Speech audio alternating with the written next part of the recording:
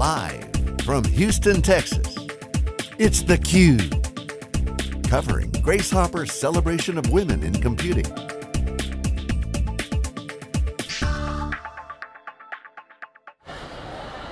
Welcome back to theCUBE's coverage of the Grace Hopper Conference in Houston, Texas. I'm your host, Rebecca Knight. I'm joined by co-hosts. We have Tori Bedford, we have Karis Hustad, and Pooja Sivaraman. They are our tech reporting fellows. This year we're doing a tech reporting fellowship in partnership with the GroundTruth Project. So it's the end of the day, the first day of the Grace Hopper Conference. 15,000 men and women from 83 countries around the world gathered here, the best and brightest minds in the technology industry. I want to hear your thoughts, your impressions, what you're seeing, what you're hearing. Do you want to talk a little bit about your interview with Rebecca Parsons? Sure, so it's 15,000 people, 14,000 of them are women. Right. Yeah, and then about 1,000 are men, which is a hugely increased number from previous years, which is very exciting. And so many people are still here. It's still there's just like a lot of people walking around and talking to people and networking. Yeah, I just spoke to Dr. Rebecca Parsons, who's the CTO of ThoughtWorks, and they just received an award from the Anita Borg Institute from their survey. They received an award for being the most diverse and welcoming company to women. So they have the more women in leadership positions. Yes. More women throughout the organization. Yes, it's based upon the recruitment and the retaining and then the advancement also, not just getting women in, not just keeping women in, because you might just be keeping them in those same positions, but then also advancing them and moving them up in their careers, which is very exciting. And I wanted to talk to her because in her acceptance speech of the award, she was very, we're in the midst of this huge celebration. It's a celebration of women in computing, and there's somebody shooting off a t-shirt gun, and there's a DJ, and it's just, there's like all kinds of excitement, and it's wonderful, but she had talked about it's a reminder that we really need to work harder. This just means that this is great and this is wonderful and we should take this time to celebrate, but all this means is that we have so much work still to do, and that this is just like one more step in a long road that we need to get through. She said that when I just spoke to her, she said when she started working at ThoughtWorks, she felt a little bit, because she had faced a lot of the hurdles that a lot of women face, harassment and being treated differently because of her gender. And she said that she felt that she was kind of in a bubble when she was at ThoughtWorks, and that's kind of what Grace Hopper is a little bit too, is this bubble, which is wonderful. It creates a safe space. It's where people come to rejuvenate themselves after dealing with just a cascading feeling. There's a lot that can get you down, and so she wanted to give us a little bit of a reminder that, yes, this is so exciting and celebratory and wonderful, and we're making such advancements, but we are not there yet. Right. It was a real battle cry to other women to keep working on this, and the men too in the audience too, because we need them as allies. Yes. So Karis, tell me a little bit about what you're seeing and what you're hearing here on the ground, particularly at the booths, and what you're hearing from the recruiters. Absolutely. I mean, as you can see, even just from behind us at theCUBE, this is in the expo hall. This is where the recruiting is happening in real time, and it is, I think, the busiest recruiting event I have ever seen in my life. I mean, the people who are at each of these companies have lines of people waiting to talk to them. Snapchat, Facebook, Google are just swarmed by women. And so it's a really exciting time, I think, to be a woman who's looking for a job, and also to be a recruiter who's looking for women. I talked to a couple recruiters just to ask them about why they come to Grace Hopper and how often they've been coming. And they said, I mean, they're always looking for the most qualified applicants. They were very clear to say that.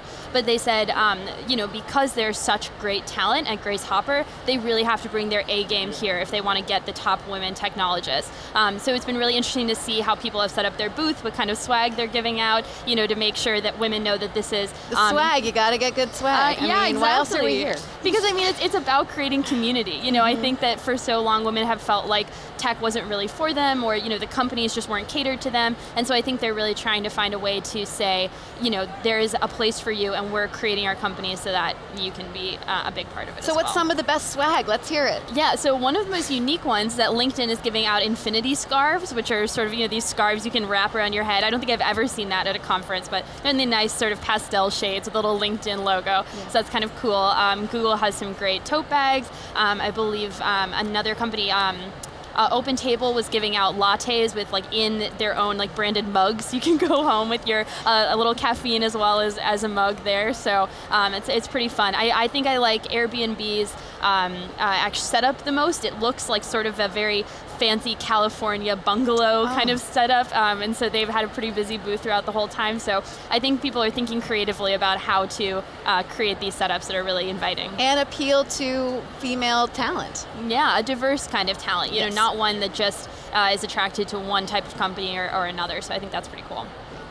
Pooja, talk to me a little bit more about the recruiter you were talking to about the differences between Grace Hopper and recruiting at a co-ed event. Yeah, so I mean, as you know, I was looking a lot into gaming. So I went to one of the very few gaming companies who was actually present at this conference, which is Twitch. They're a gaming site for live streaming. And when I went there, there was just swarms of women around that table, and I could barely get in to actually talk to the marketer.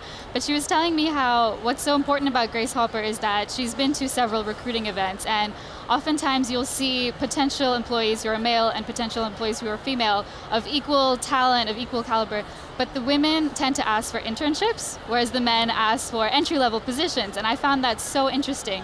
And she was saying how at Grace Hopper, that playing field is equal. You know, people are more willing to push others out of the way, they're more willing to actually get some face time with the recruiters, and that was really refreshing to hear, and I realized why this massive stadium of 15,000 people is so important, because there is a difference in recruiting, in career fairs, and that difference is very gender-based, so it's great that there's a place like Grace Hopper where that playing field is equal. Do you think that, you know, the research is so clear about the ways in which women approach their careers and the ways in which men approach their careers in terms of how often they speak in meetings, where they sit in meetings, how they ask their bosses for promotions, whether they even consider themselves ready for promotions. So we know the research, but when do you think it will start filtering down and actually changing the way women manage their careers and their lives? I have another point which I found interesting with this recruiter, was she was saying that when those women would go up to her and be like, what internships do you have available? She would be like, no, you're qualified, you shouldn't be asking for internships, you deserve an entry-level job. And she was also saying how oftentimes at co-ed recruiting events, a man will sort of push his way to the front, but she'll make sure to focus her attention on the quieter woman in the back. So I think a lot of it does come from the recruiters as well, to be mindful of who they're paying attention to and who they're giving face time to. So the onus is also on the hiring manager. Exactly. Exactly. Yeah. Okay. Do you think knowing all of this vast body of research has changed the way you manage your career? I think it's interesting. We just spoke to Susan Cain, and who wrote Quiet and Quiet Power, which kind of examines the power of introverts. And I think for me, I've always been very outspoken, and I've really had to kind of check myself in terms of making sure that I don't interrupt people, making sure that I'm not the only voice in the room, that I'm not sucking all the air out of the room, and that I'm really listening to people, because there's so much to be learned from introverted people, and there's so much to be learned from working as a team. Yeah. But often I do find myself falling into these traps that it's just good to be conscious of, like apologizing for taking up space, just for being a woman. That's something that I've done a lot, and you know, I don't think it's really doing me any favors. But it's really hard because sometimes it doesn't fall on us. Sometimes the onus really isn't on women. It's just something that it's a mixture of playing the game and trying to subvert expectations the game. And so that's what's really exciting about Grace Hopper, is that there are so many new opportunities to totally rethink the game and totally rethink what we think of when we think of a workplace, or what we think of when we think of, you know, communications or technology. Right. It's really exciting. What about tomorrow? So tomorrow, day 2 of this conference, many exciting speakers, many exciting sessions coming up. Do you have anything that you're particularly looking at, Karis? Yeah, Thursday is going to be crazy in the best possible way. I think that we've got some real heavy hitter tech leaders who are going to be doing some panels. There's one about women tech leadership that's going to have a VP of engineering from Google, Facebook, all of these top tier places. So I'm really excited to hear. The who's who of Silicon Valley. Exactly. Their insights on creating tech and like being leaders in the being leaders in the tech space. There's also a really interesting panel on doing self-driving cars from diverse perspectives. So again, that's kind of looking at tech's infrastructure and who's creating it and how that impacts the product as it moves forward. So those are two that I'm really excited about. Okay, how about you, Pooja? So I thought today was going to be an easier day, and I've just been nonstop all day, and tomorrow there's so many back-to-back gaming panels that I plan on going to and really diving into the issue more deeply. So there's, in the morning, there's a panel on diversity in gaming with Lindsay Pearson, who's the head producer at Sims. And Sims just recently came out with a simulation of what it would be like if more women were in the workplace. So I think that's a really interesting segue into tomorrow, because they... Just in the workplace or also in leadership positions? I mean, both. They would use different simulators and see how more women would affect revenue, how more women would affect different aspects of a company. So I think it's a really interesting branch of what Grace Hopper's philosophy is and the gaming world. So I'm really interested to attend that talk. How do you think about this conference striking a balance between being about women in computing, but then also being about computing? So you're trying to tackle the woman issue, but then also bring in all these themes in technology, artificial intelligence, virtual reality, gaming, chip making. I mean, do you think that it is striking a balance between dealing with this technology and really digging deep for the people who want to go there, and also really thinking about the issues about, okay, how do we build our pipeline and how do we make sure that we are retaining workers too? I think that, well, I was going to say, I think it's key to remember they're intertwined. You know, it's like the way that you create tech is influenced by the person you are. And so I think that I think that Grace Hopper does a great job of focusing on both of those tracks, but I think it's really important to have both of those side by side, because they do just influence each other so much. And I think it's important for us to be viewing these people and these human beings as experts in their fields. We talked earlier with cybersecurity. She works cybersecurity, Andrea Labago of Endgame, and she thanked us for talking about her field because she's an expert in it, and cybersecurity is very relevant right now. And though there are a lot of issues in her field for women, it's ultimately she's an expert and she's the right person to ask these questions to. So I think you can have both. Right, right. Yeah, she's not a woman cybersecurity expert. She happens to be a woman. Right, yeah. Exactly, exactly. Yeah. How about you, Pooja? Do you think that it is striking that balance? I definitely, I agree with all the sentiments that were just shared. I think I just interviewed today an 18-year-old woman who co-founded her own VR startup. So I think while 18, I think while it's definitely notable to say, you know, she's 18 and she's in an industry where there aren't that many women, she is a genius, you know, and that's who she is. And she's going to talk about her work just as much as she's going to talk about what it's like to be a woman in that industry. And I think both are valid, and this conference does a great way of balancing the two. So I'm going to wrap up here, but I want to get one final piece that you learned today. So something you either learned about the technology industry or you learned from an inspirational woman who told her story about how she came up in this industry.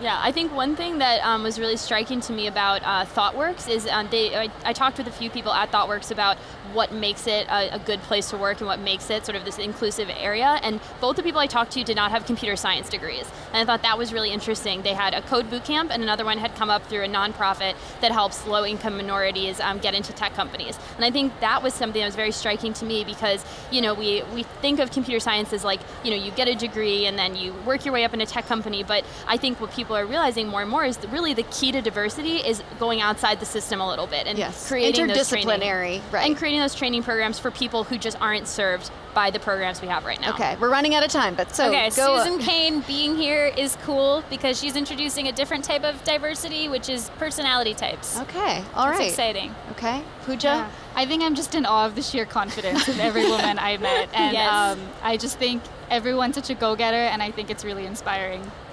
A great note to end on. Thank you so much for being here on our first day of coverage in Houston, Texas, the Grace Hopper Conference. We'll be back tomorrow. Looking forward to seeing you then. I'm Rebecca Knight, your host. Thank you very much.